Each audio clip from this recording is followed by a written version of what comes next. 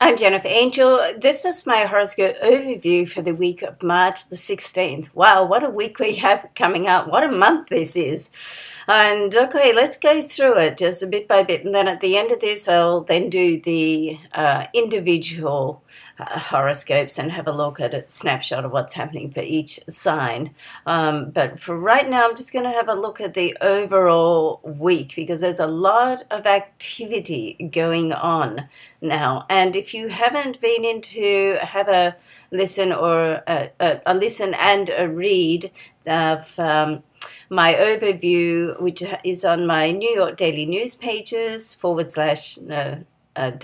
horoscope, and I have an overview of what's happening with all the planets on there, and also there's a audio video on it as well on my YouTube channel. So all right, so first off, on the 17th, so early in the week, Venus is going to make a move into the sign, or one of the signs that she rules, which is Taurus. So this is good for stability, good for money.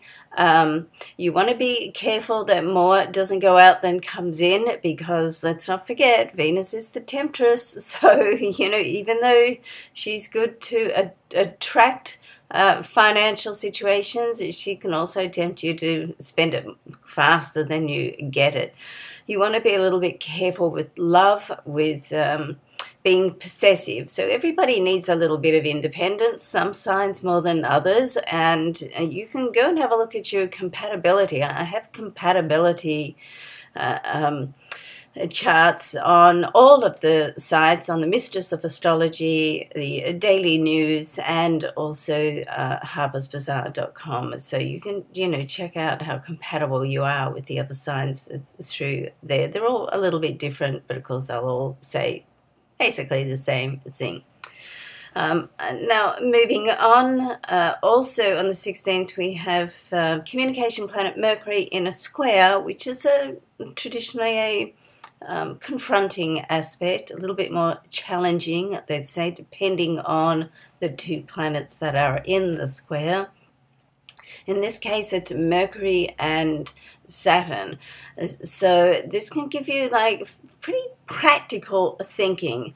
If you can get down and have a look at what's got to be done, if you've got a situation, it allows you really to get down and have a look at the details and just work out step by step, methodically, what needs to be done. Now, Saturn is in the sign of Sagittarius, so that's going to give you also a bit more of a broader look, which is nice. So that energy with Saturn in Sagittarius is really a little bit conflicting in some way, because Sagittarius is like a visionary, and Saturn likes to hold back and a little bit and be more cautious. But if you put them together, then if you can work both of those energies together, then I think it's pretty good.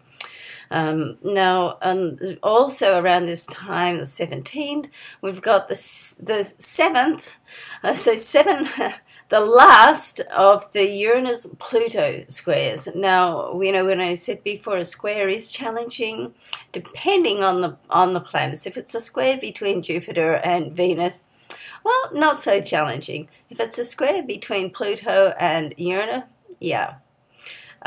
This is like a break point and a breakthrough point. Now, this, as I said, is the 7th final square for a number of years.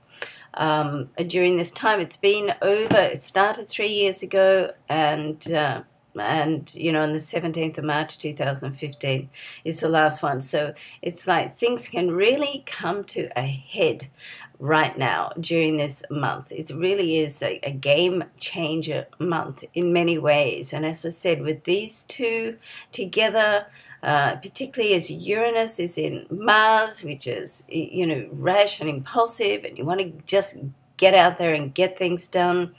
Pluto is in Capricorn, so it can break things down, but then Capricorn breaks it up. So as I said, it really is like a break point, things coming to a head, which allows you to break through. So that old saying, no pain, no gain. Don't you love those sayings? They're annoying, but there's something in them as well. All right, so you've got to sort of think of that, take a deep breath, and just keep moving through one day at a time, one step at a time. Now, shortly after that, we have Mercury, communication planet, conjunct right at the same conjoint and the same degree with Neptune. This is both in the sign of Pisces, so this gives you a very creative, imaginative, much lighter energy. So it's almost like simultaneously when we're getting that sort of break point, then it's like a new day comes and you can start to feel, I think everything feels better after a good night's sleep, don't you? And it's so important. It's like that other term that says, well, sleep on it for a day. And really, I find once you do that, you can wake up in the morning and feel refreshed. And with this aspect between Mercury and Neptune, it really just gives you a different attitude where you can all of a sudden see some solutions and a way out of the maze, okay? Now, shortly followed from that, we've got an eclipse coming up, okay? So on the 20th, it's a total solar eclipse. It's a very powerful eclipse. It's also a supermoon.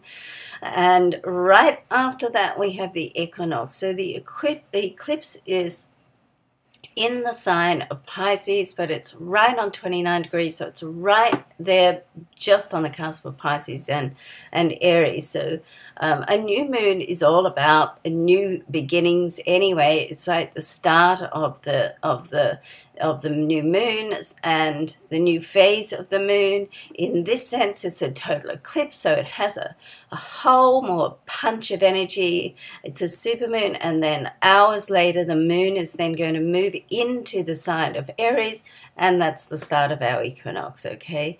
Here in America, it's our spring equinox. So it's really, when we look back and what's happening more at the start of the week, particularly with the Uranus-Pluto, things coming to a break point, and then we've got that nice creativity and energy with Neptune and Mercury, which gives us like some solutions. Then we have this nice new start, okay? So, what happens at the start of the week? As I said, take a big breath, just keep moving through it. It is going to sort out and things are going to get better. So you are going to get over the hump of whatever's happening. There's more to come, let's say. There's things happening behind the scene. It's like the puppets holding the strings, and there's more to come. So try to get out of your own way somewhat, which is not easy to do, particularly if you're, a Capricorn like I am. We like to, have everything controlled. I was just telling my girlfriend last night, Capricorns like to try to control everything around them so they can have more control in their own life. So it's not that we want to be controlling as such. We're just trying to keep our own life together. So this is, one point where we want to try and just step aside, be more of a witness to what's going on, knowing that things are going to fall into place in one way or another. Now, following that, right at the end of the weekend, we have Mercury in sextile to Pluto. So this is a great time for self-analysis. Let's not forget Pluto is a planet of transformation. So, and it's in the sign of Capricorn, very good for analysis, and Mercury is in the sign of Pisces, so it's very good for going in. So Capricorn is more logical and Pisces is more intuitive. So put these two together with Mercury Pisces and Pluto Capricorn. It's an excellent time for self-analysis, and wow, what a great, nothing is by chance, is it really? That's what we read. You've got to sort of wonder, when you look at how things sort of progress, it's like, isn't that a perfect time to have that aspect? It really allows you to take a step back, go within and think things through. So all in all, it's a transformational week, and let's see what happens. I hope something fabulous happens for each and every one of us. So thanks so much for watching. I really appreciate your support. I am making some changes on the Mistress of Astrology site right now as well. I'm going to be doing a weekly, or monthly rather, to start with anyway, newsletter, and that's going to go up on the site in the next hopefully over the weekend. So, go in and have a look at that. That'll be on the main page.